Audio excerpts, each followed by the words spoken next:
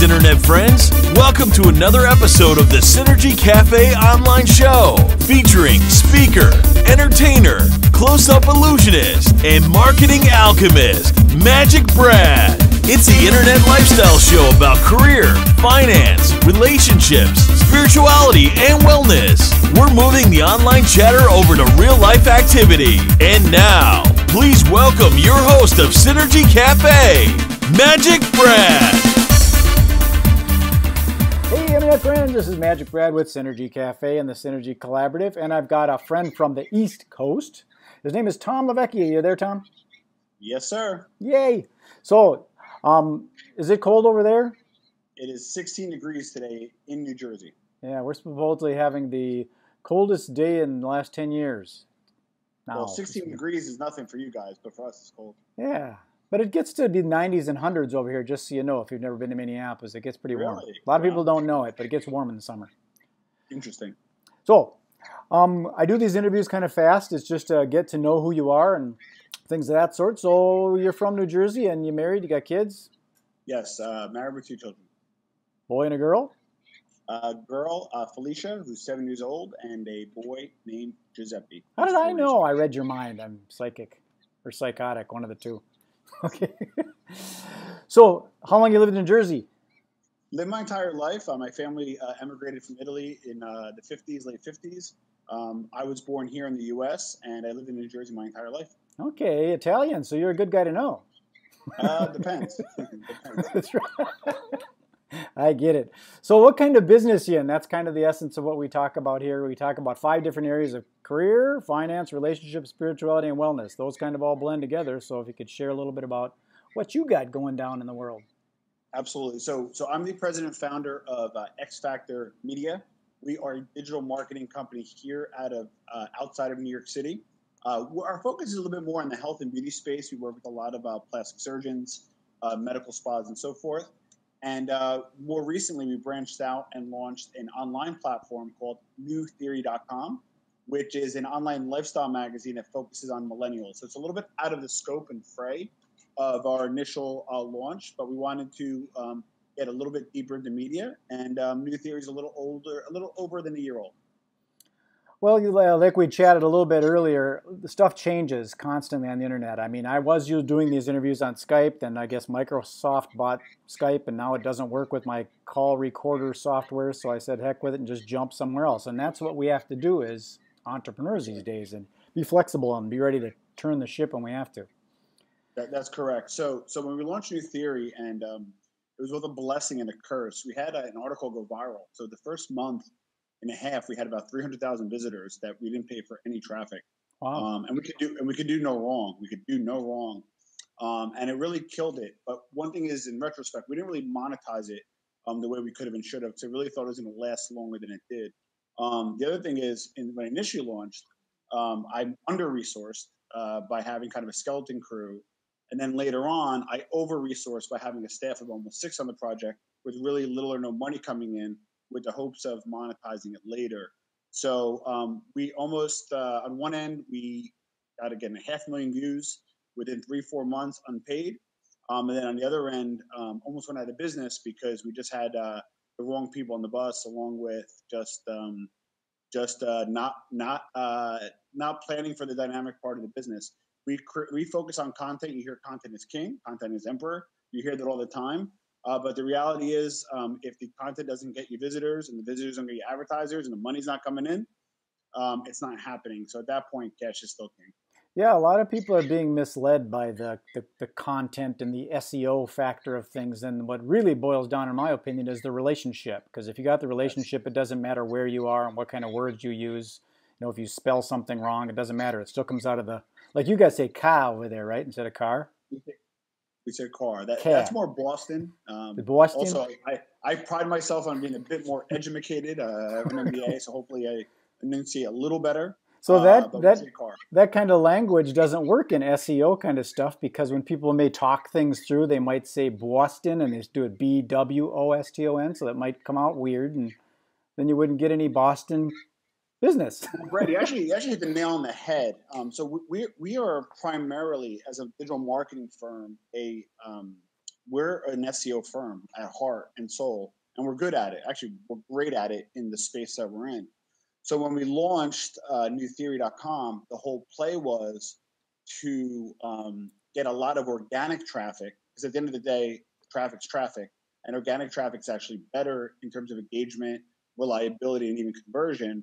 So the theory was to have a ton of organic traffic, not as much paid traffic, and then we could appreciate it in the margins when we advertise. And the truth be told is we bought a 14-year-old domain. It was white hat. We checked it out. We got backlinks from Forbes, HuffPo, Business Insider, all earned, all white hat. And essentially the SEO, although it grew and it's growing, we still had to buy traffic. And by buying traffic, whether you like it or not, as a cost, and then you also have to pay for the content. So just there's no way to ethically advertise, because we don't pull the whole, hey, we have 500,000 visitors a month and start charging for advertising when it's really only 50,000. A lot of people do that, unfortunately, in the digital space. We don't do that because there's too many tools out there to begin with, and it's just the wrong thing to do.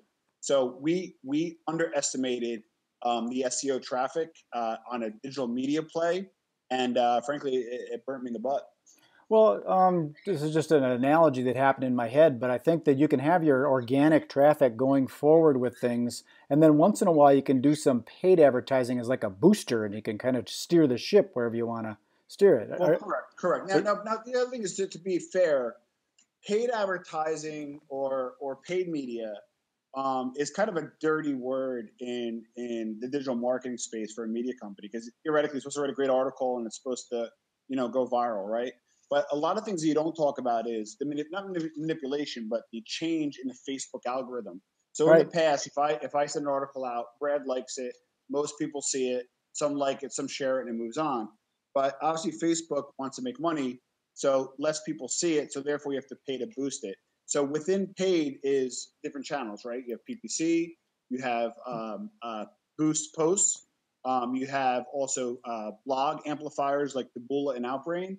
But the truth of the matter is you have to try to just arbitrage, if you can, by getting the traffic for as little as possible and selling the traffic for as high as possible. But the truth of the matter is, the days of just putting on AdSense and getting mailbox money is not the case. You have to do branded content. You have to do, paid ads and so forth. But you really need the traffic in order to do it.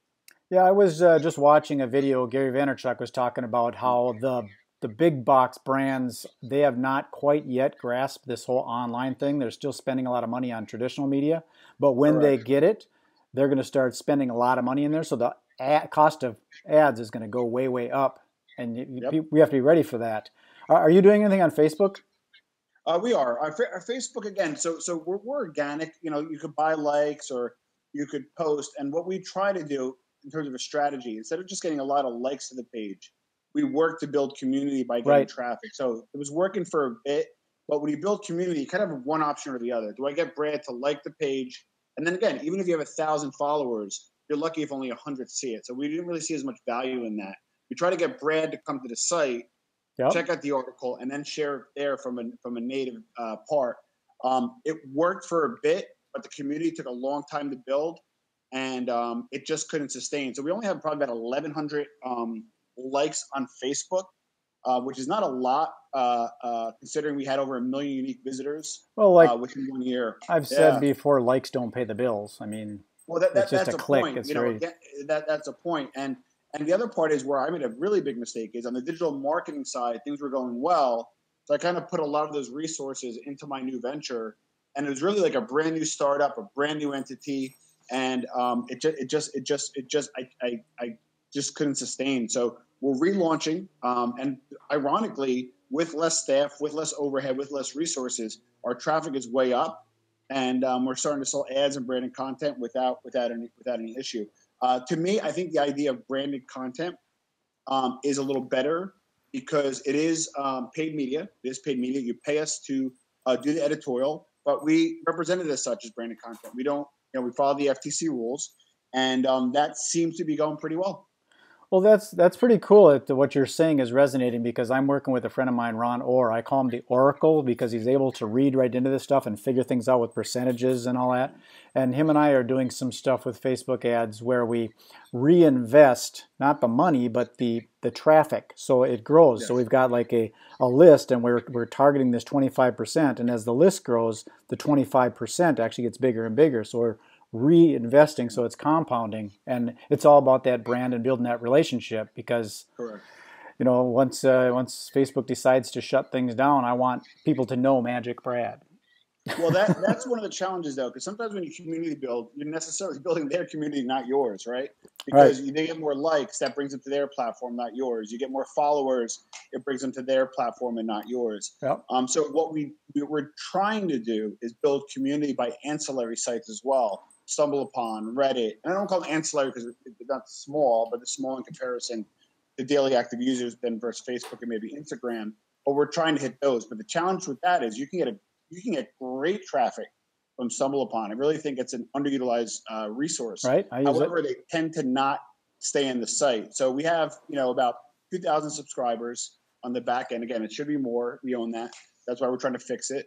But to capture the subscribers and build community, it's tough. It's tough. That's why we're revamping and trying to come up better organically, and we're trying to use social media a little better. But the good news is it's starting to work, and we envision New Theory relaunching and being where it should be. We want to be the voice. Although I'm a little older than the millennial, I'm a Gen Xer, but we feel that the millennial, we call the mature millennial, is underserved in terms of content. It's either you have Elite Daily, which is great, and they sold out for $50 million, and God bless. But we tend to see it being a bit sophomoric in terms of content. And then we, somebody who's a little bit older as a millennial probably wants to see something that's still maybe fun and cheeky, but also relative to their lifestyle, and that's where we want to live. Well, it would be fun to do another one of these more on a specific topic, maybe later, because there's some of the stuff you're talking about is very similar to what I'm doing, like Stumble Upon. And what I do with these is I record this like this, then I pop it up to YouTube. Then I use all those little share buttons on YouTube to send it out to Stumble Upon. Then I put that YouTube onto another platform called Staged, and I do that again, but I do it later, maybe a week later or so. Yeah. So I'm doing it. What's working for you? You're obviously kind of like New Theory. You're looking to build your community. What's working? What's not working? Because I think one of the things that probably is a good takeaway is basically somebody who's watching this, an entrepreneur who's about to jump in into the digital space. I wish I knew then what I knew now. But what's working for you, Brad? I know you're interviewing me, but what's working for you? Well, what's working for me is video like this, and my brand of Magic Brad, and I've got the SynergyCafe and Synergy Collaborative, so I'm capturing those names and those words and putting it out on multiple platforms, having things out on Twitter and Facebook and LinkedIn and Google Plus and Stumble Upon and Reddit, and just putting things in different places so those words are all over the place, and doing multiple interviews like this. People like yourself, this Synergy Collaborative that I put together, you will, of course, probably share this because we're having a synergistic relationship here. So you provide me with content, I put it out there, you put it out there, and then you might see it on Google Plus and you might like it or share it or comment it. If you think about all these platforms, there's three things that they all pretty much have: like, comment, share. They've all got that common thing. And it's about building the community. I used to think of three different things: lead, relationship, sale. Now I think the lead and the sale is nothing. It's the relationship that takes the time. And once you have the relationship, the sale happens like that. Correct. So again, it is. It's the cost of acquisition is borne up front, and the cost of retain is much less. Mm-hmm. The only challenge, though, is I think, at least for digital media, and again, I'd like to categorize Magic Bread as digital media, if that's okay, along with New Theory. One of the challenges is in the old days, you would buy a newspaper, USA Today, the local Daily Journal, New York Times, Wall Street Journal, etc. And then whatever was ever within that platform, you tended to stick with, right? Because it's in that magazine or it's in that periodical. Where digital media is a little different. You may hear about something that happened to Lady Gaga or whoever, and you'll Google it, and then kind of whatever ranks first will go to. So you go to that news source, whether it be New York Post or whatever that is, and then you'll go to that news source, look at it, maybe click somewhere else, and then leave. But probably not go back to that news source, but go back to Google to serve up what's, what your interest is. Right. That's one of the challenges. The loyalty is really not there as much as you think, and subscribers and all that great stuff. So you really got to crank out a lot of content. And again, I don't care whether you use free contributors or paid contributors or paid staff.